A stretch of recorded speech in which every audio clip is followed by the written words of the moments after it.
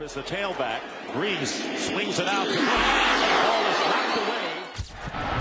On the run, and he's going to come up short. Oh! For the Bucs from the 30-yard line. And the slant is caught. Oh! Williams thought for Cincinnati.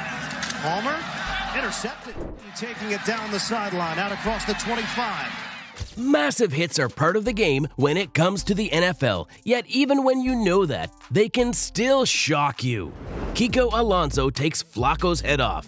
The first hit that we have to talk about involves Joe Flacco and the Baltimore Ravens. No, Flacco doesn't lay this hit, though that really would have been a shocking moment in history. Instead, Flacco is going up against the Miami Dolphins and gets flushed out of the pocket. He doesn't panic and finds a lane to run for the first down and inch closer to the end zone. He goes to slide, and Dolphins linebacker Kiko Alonso blows Flacco up. The hit was so unnecessary, so late, and so brutal. It popped Flacco's helmet clean off his head and began rolling down the field. Meanwhile, Flacco looked visibly dazed and injured straight away. Hits like this not only shock everybody watching at home, but also the other players on the field. Flacco's teammates were furious at the late hit, and a massive scuffle began right next to where Flacco was blown up.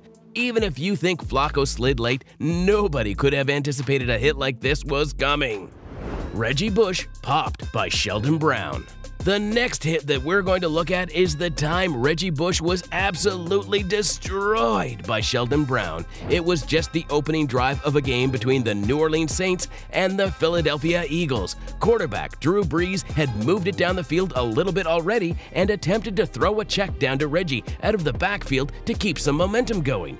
Brees had to loft it up higher than he would have liked due to pressure in his face, and Bush was the unfortunate recipient of that lofted pass. The second that the ball hit Bush's hands, Brown came flying in at top speed and crunched him onto the turf, popping the ball straight out of his hands. It might not happen all that often, but this was one of those hits that you could absolutely feel through your screen when you watched it back. It's no wonder Reggie needed some time to get back onto his feet. Anquan Boldin takes life-changing hit. Thankfully, Reggie popped back up once he caught his breath. However, when Eric Smith laid a crushing blow on Anquan Boldin, it didn't have a happy ending. Boldin was running a seam route down the middle of the field when Kurt Warner tossed the ball a little high to try and fit it between multiple defenders in the end zone. Boldin wasn't shying away from a contested jump ball. The problem was that the ball was directly in line with Smith. Smith was running at full speed to break the pass up and smashed into Boldin the second the ball came into the area. It wasn't just a regular hit either. It is one of the worst helmet-to-helmet hits that I've ever seen. The second the contact was made, Boldin dropped to the ground and didn't move for a while. He had to get carried off on a stretcher and taken to a local hospital. It was later determined that he had fractured bones in his face. He required 7 plates and 40 screws to fix everything. But of course, we can't just talk about the bad, as Boldin did recover nicely and continued his playing career, even though it was a horrific injury and hit. In fact, Smith called Boldin to apologize for the hit, and Boldin not only accepted the apology, but gave him a strong motivational talk afterward on how he should just keep playing and preparing the way he always has. Not only was it a shocking hit, it was also a shocking moment for Smith when Boldin didn't hold anything against him. Sean Taylor doesn't care that it's the Pro Bowl.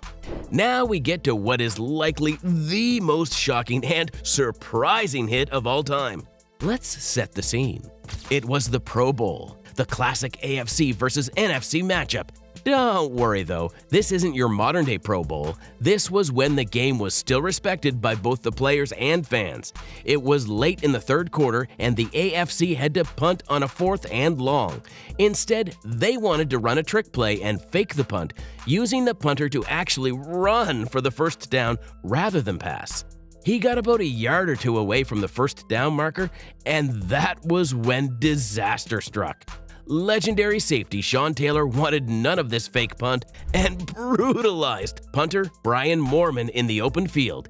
Even watching it today, I'm bewildered at the physicality of the Pro Bowl compared to what we have today. Nevertheless, Taylor wanted to set the tone down the stretch of the game, and he certainly did just that. To be honest with you, it's also unreal how Mormon got up so quickly. If a punter was hit like this today, he'd be out for the season. Somehow, Mormon bounced up immediately and walked off the field, but I bet he wasn't feeling good, that's for sure. Jack Tatum, the assassin. Sean Taylor was known for his incredible power. Another man who was known for that same thing was Jack Tatum. Funny enough, if it wasn't for Jack Tatum, the league might have wound up to be a lot different. He was nicknamed the Assassin, and for a good reason, because if you were coming over the middle of the field, there was a 90% chance that he'd lay you out onto the turf. This is just one example of his crushing power, and it comes at the expense of receiver Sammy White. White hauls in a deep pass in the middle of the field, and almost in the blink of an eye, Tatum drops him instantly.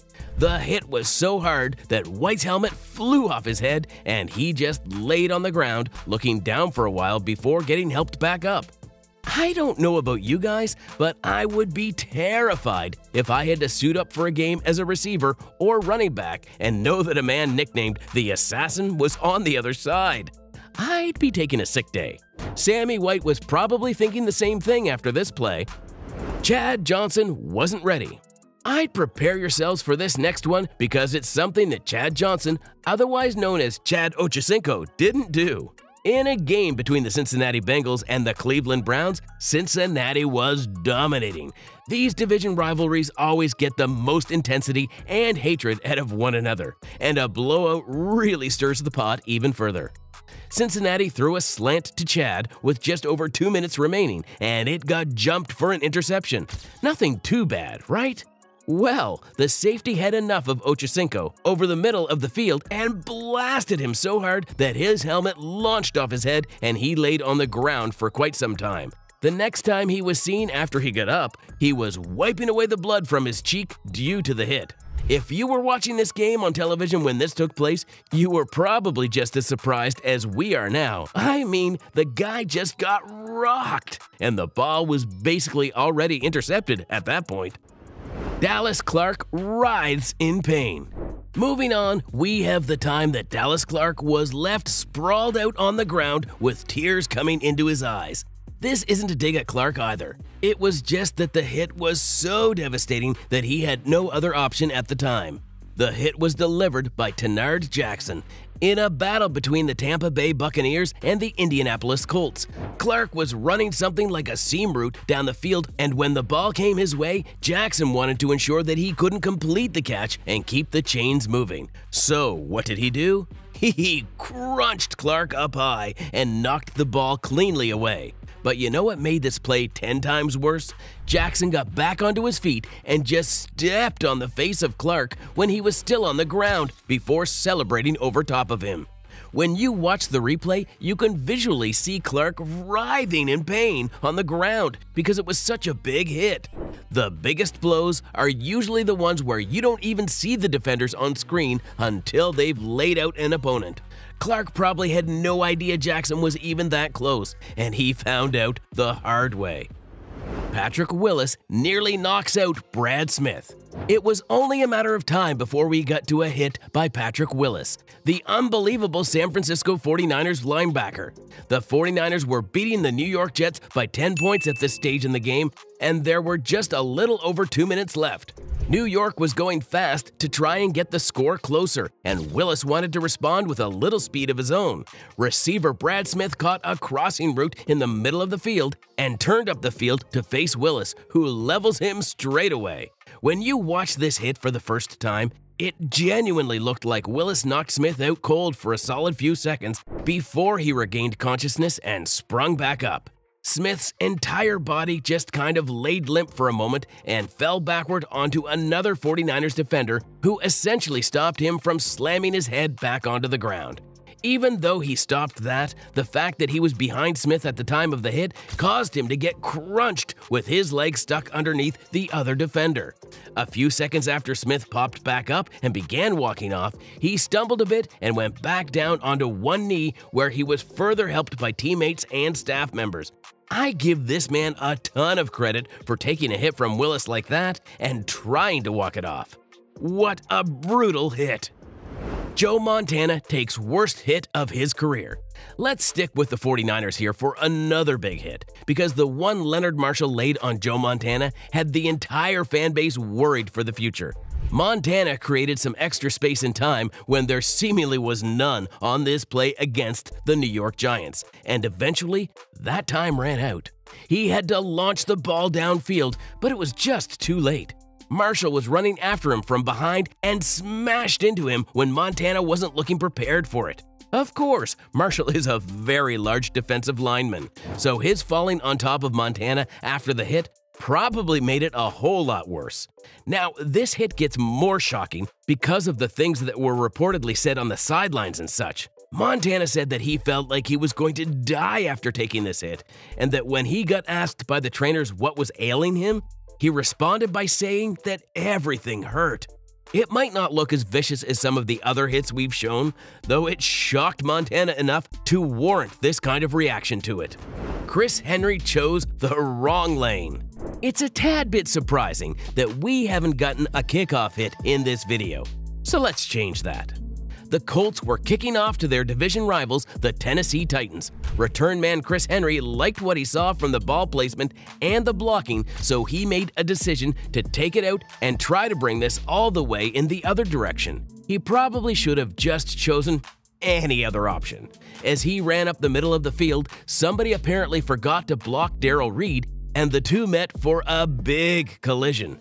A collision that practically took Henry off his feet and slammed onto his neck. And it's only a miracle that his helmet stayed on his head throughout the encounter.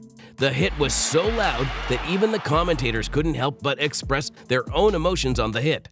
I know Henry didn't have much of a choice on the return, given that it wasn't in the end zone. But man, running to either the left or right could have saved him a big headache. And I mean that quite literally here. Deshaun Goldson sniffed this one out.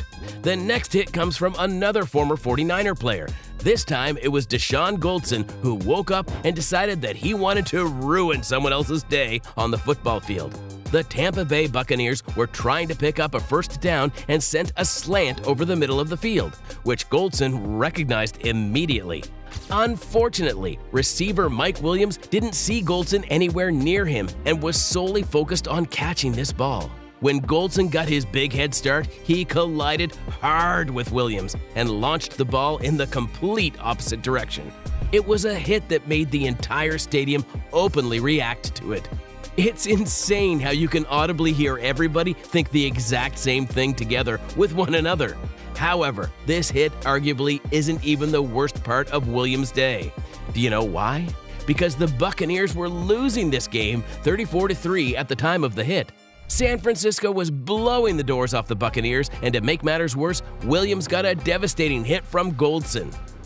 Ray Lewis gives stern warning to Ahmad Hall. And of course, we couldn't end without showing a hit from the great Ray Lewis. The Baltimore Ravens linebacker saw the check down pass and sprinted his way over to the sidelines to try and prevent a first down, while Ahmad Hall, the receiver of this pass, still managed to pick up the first down. He was likely thinking to himself how much better it could have been if he had just run out of bounds a few yards earlier. Instead, he got the first and was hit so hard and so high by Lewis that he left the ground and his helmet flew off his head. Lewis was also right over the top of him while he was still on the turf and clapped to let him know that he wasn't going to let him get anything easy when he was out there. There's a long list of defenders that I wouldn't want to meet in the open field, and Ray Lewis has got to be incredibly high up there. You never want to see a linebacker with this type of stopping power greet you with the ball when he's had a running start at you. 9 times out of 10, you lose that battle.